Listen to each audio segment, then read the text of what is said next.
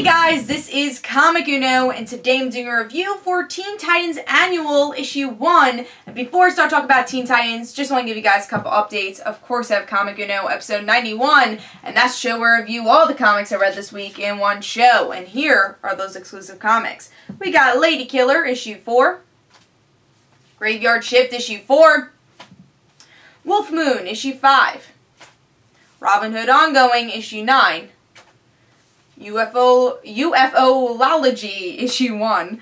No Mercy, issue 1. The Flash, season 0, issue 7. Future's End, issue 48. Earth 2 World's End, issue 26. And Batman Eternal, issue 52. So if you want to go check out all those reviews, go to Comic Uno, episode 91, which is annotated. But let's talk about Teen Titans Annual, issue 1. This is the Teen Titans Annual. You know, there was an issue like a couple of months ago that I was like, whoa, Teen Titans back on track, and then it just like went back down. I was like, oh, Star Labs, you are really boring me. But I was kind of excited to read this annual because Superboy returns. I love the cover. Really like the cover here. We get to see the old classic Superboy costume, even though it's not really used in the issue, but kind of is, getting close.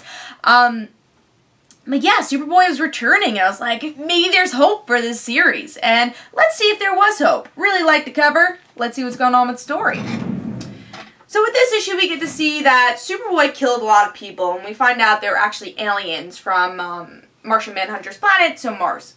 And they were actually aliens, and this girl was there, and she witnesses all this, so she's an alien too, but we don't find that out until the middle of the issue.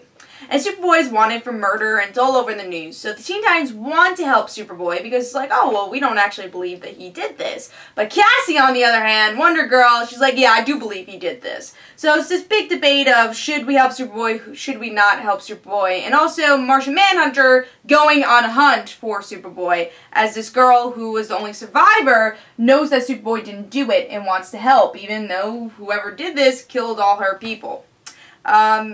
And by the end of the issue, we get to see that Star Labs somehow gets into it a bit and says, well, you know what, you should join our forces with our other people here. So that's what happens in the end, and Teen Titans still want to help Superboy, but still a debate. But what do I think of this issue as a whole? And just like I said in my Batman Superman review, if you haven't checked it out, I review annuals a bit more strictly because it is a $4.99 book, and is an annual worth $4.99? Is it continuing a story at all, or is it just like a filler story? And I'll say this is one of the best issues of Teen Titans. Going back to a couple months ago, where it was my pick of the week, as I said, it kind of went down. The Star Lab story got really boring, and I felt like they just weren't acting like a team, which has been a complaint of the New 52 Teen Titans as a whole. But this book, it felt very, I don't want to say very pre-New 52, because it didn't, but it felt like they were a team again. And Cassie and Tim, their relationship felt kind of pre-New 52, like a tad bit, not a lot, but a little bit, you know, their connection. And Tim believing in Connor, and then Cassie, you know, loving Connor. You tell in her face she loves Connor, but just doesn't trust him, and doesn't want to fall into that plot again, and that side of herself again, I guess, and just doesn't want to trust him anymore, even though you can see that there's still something there. And that's something I loved about the book, was the Superboy, Cassie, and Tim stuff. Things I didn't like, which weren't a lot, honestly, probably was Martian Manhunter, but I liked his story. I really liked this character who is not Miss Martian, but she looks a lot like Miss Martian, and I have a feeling she's the replacement for Miss Martian, because even, it felt like very Young Justice in a way, the way Miss Martian, or New Miss Martian, whoever you want to call her, the way this alien was acting with Connor kind of felt Miss Martian-y, and I feel like that's a replacement in the New 52 for her, and she's kind of an interesting character, I'll give you that. She has me interested in this issue.